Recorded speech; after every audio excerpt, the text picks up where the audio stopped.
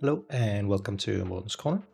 This Morten's Corner will be about how to use ClickLearn with virtual machines and also Mac with Parallels Desktop.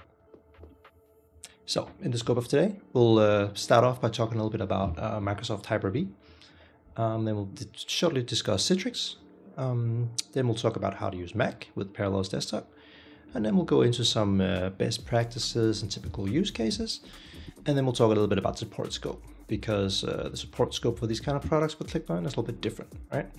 So to start us off, let's talk a little bit about Hyper-V, or just on local hypervisor on your own machine.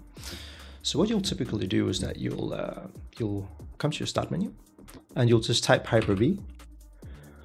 If it's not enabled, you won't see it in the list. Instead, you will see this. You'll see this popping up. Turn Windows features on and off. Click on that, and you'll see Hyper-V right here. I just enable all of it. I believe if you enable this, it will enable all 4 of them, right? So yeah, go ahead and do that. Next thing you want to check is that you have virtualization enabled. You may need your local IT to do this if you don't have, if you're not allowed to access your own BIOS in your PC, for example. So come down here, click on your task manager, and go to performance, and then you'll see whether or not virtualization is enabled. If virtualization is not enabled, you'll have a pretty poor experience with the performance. So I'd recommend you enable it. All modern processors support this.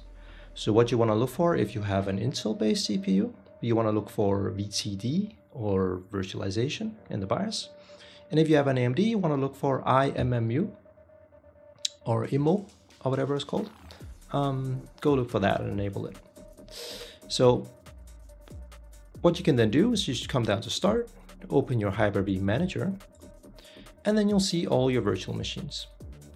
Creating it is quite easy. You just go click Create, and I'd recommend you download Windows installation from Microsoft.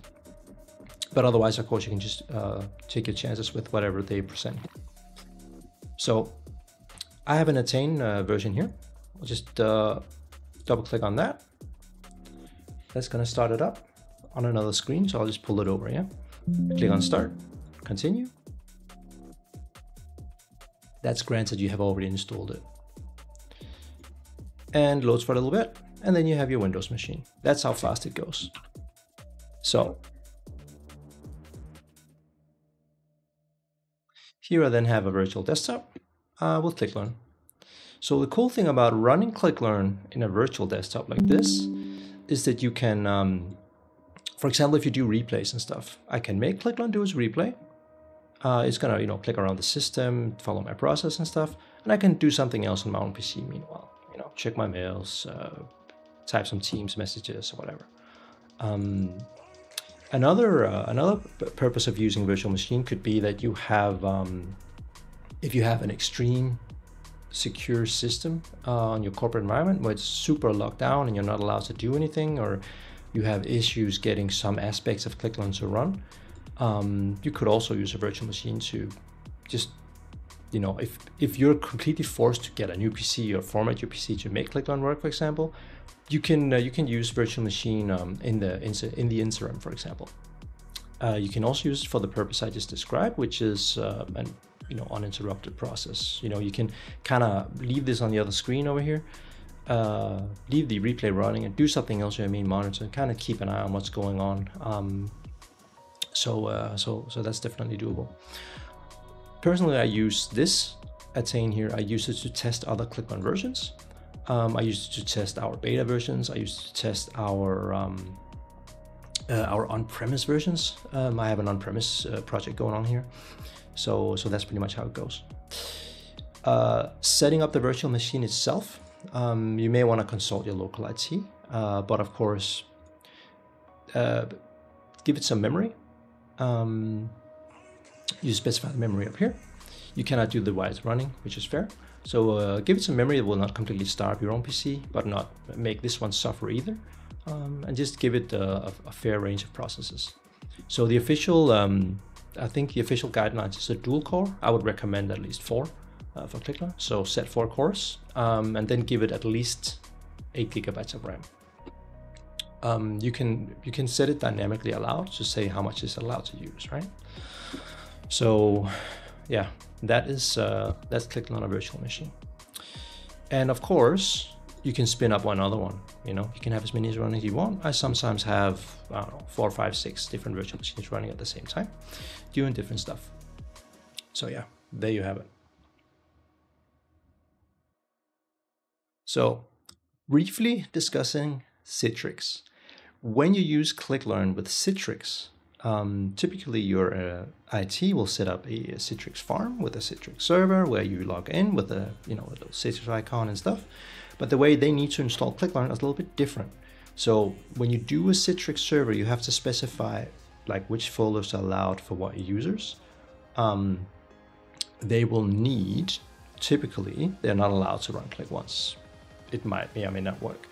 Then you would probably need your MSI installation, right? So if you go to your portal, I'm just gonna log in here. Once you've logged into your portal, you can go down here to releases.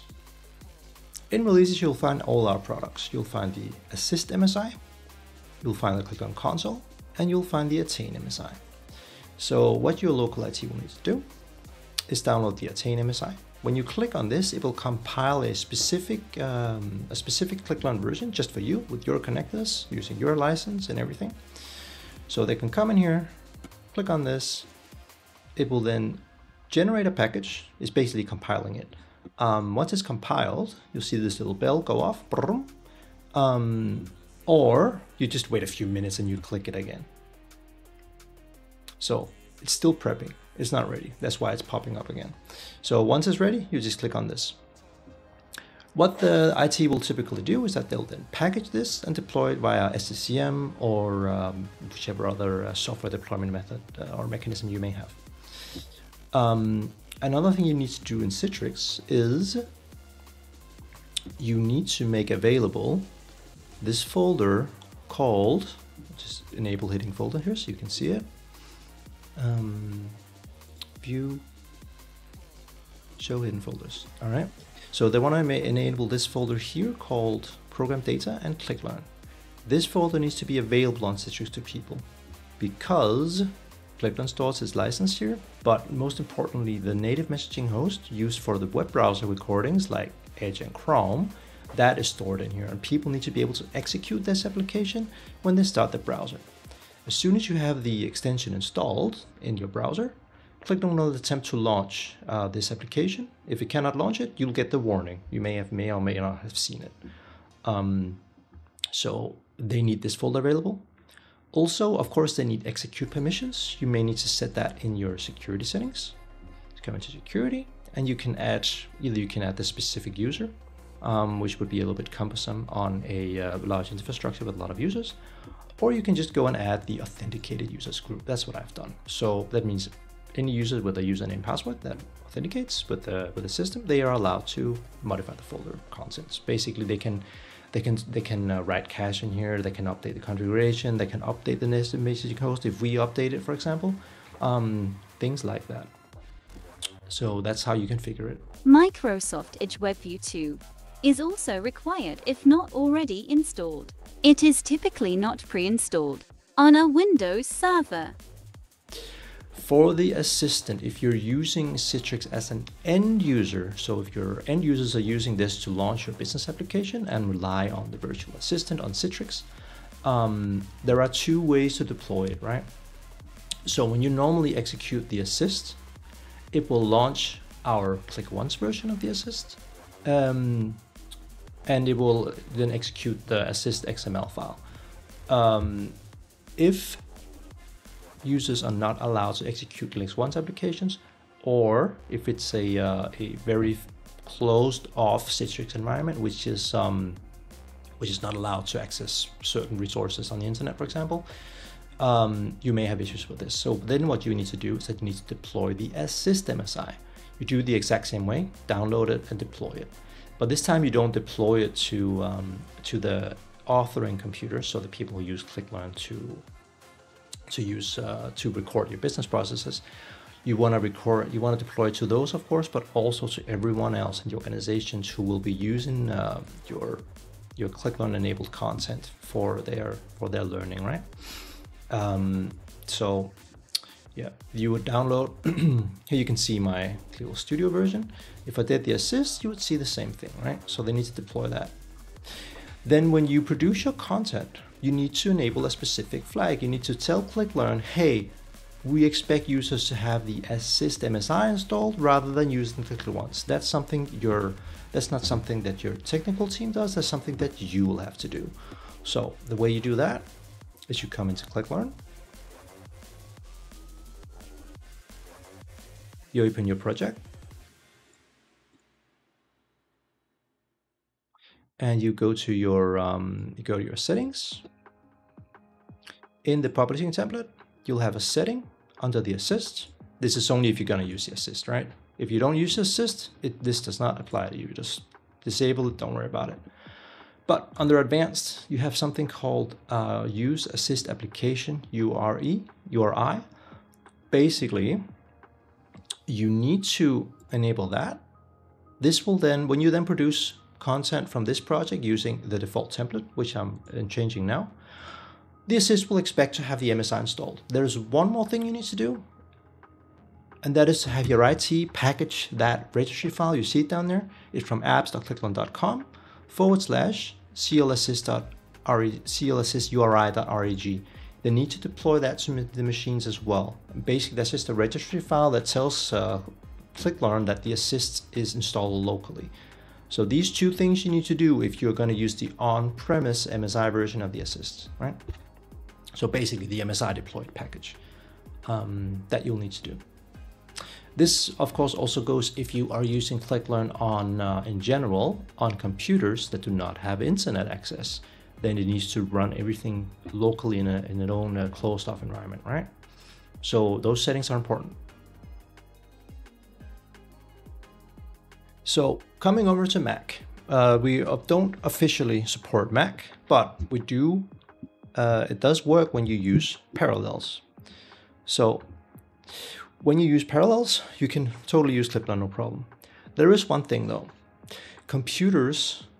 Mac computers do not have two control keys. And if they do, the two control keys are the same function. So hardware-wise, it does not convert to the same layout as you have on Windows. So you can either use an external keyboard, that's one thing, or you can use the Control-Shift and move the mouse up to the top left corner when you stop the recording process. Or you can click too fast, that will also stop it, of course. Or we can use, in my case here, I'm using something called Karabiner-Elements. So our local Mac nerd, he told me this, which is awesome. Basically, this will allow you to map specific keys to different functions. So what he did was that he gave me a script.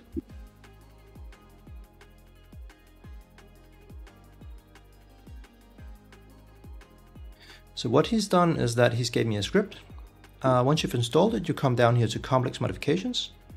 You click on Add Your Own Rule, and then I have the script here, which basically I've called it ClickLearn Recorder Stop. And basically what it does is that when you click Shift F4, the left shift specifically, it will be the same as clicking the left and right control key, right? As you normally know how we stop the ClickLearn recording process. I'll leave the links for this stuff on the community. I'm not endorsing this program at all. It was just an option that is available. So when you come into Windows 11 here, then you have ClickLearn right here, and you can launch this just as you know on a Windows PC, right? You just go install it, either using the Click Once or the MSI, whatever you prefer. So that's how it works. And yeah, the cool thing is you can just switch back and forth if you so please. So coming into a project here, let's go ahead and record some things. You can see the stopping power of Karabiner. I'll make a new recording. We can just call that test.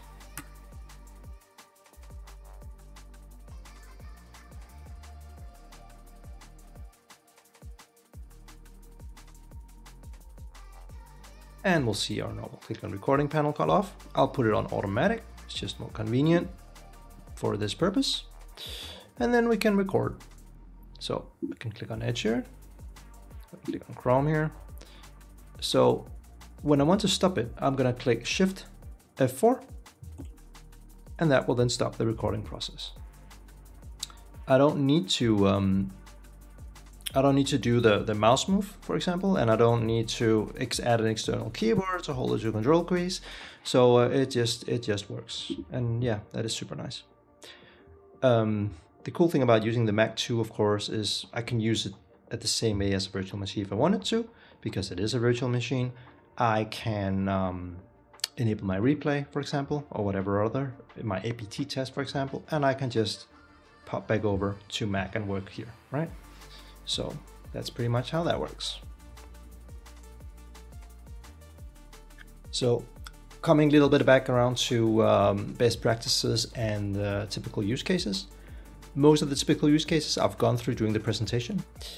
Best practices, this is just an alternate way of using ClickLearn, either if you don't have another option, or if you would like to just explore using it in a different manner, right? If you want to have a bit more freedom while you record and replay, for example, or if you're just a little nerdy and want to mess around, you can totally do that. Or if you have a Mac, you would like to just record some ClickLearn stuff on that too, could be a reason. So support scope wise, we can of course help you with guidelines on how you should install ClickLearn,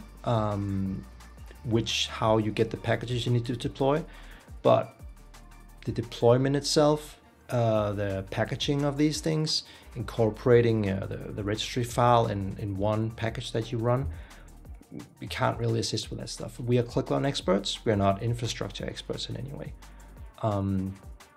So, for example, I would often recommend people, they ask me, how often should we update the MSI? Well, we update around every 2 to 3 weeks, right? So if every 2 weeks you have an automatic script, downloads the package, deploys it, packages it, and deploys it to your SCCM server, and then either pushes it to people's PC or just makes it available so people can download it themselves when they want to, right? You can totally do that. That's fine. But I mean, I cannot help you build that script or anything like that. I know that you could use tools like Power Automate to automate the process of downloading it, for example. But I mean, your internal IT will probably have some better ideas and much more advanced tools to use than whatever homebrew stuff I come up with. So for the support scope, of course, we will help you as fast as we can with getting the software to run like this, but our support scope is within ClickLearn and its recording, right? So we don't officially support Mac, for example. We can recommend you can run it via Parallels, but if you cannot get it to work or something like that, we may be ill-equipped to help you. But of course, we'll do the best we can. So yeah, that's it. But yeah, wrapping things up, thank you very much for watching this video. I hope that you found it useful. As always, if you have any comments, any requests, whatever, just leave them on the community and we'll take it from there. Thank you.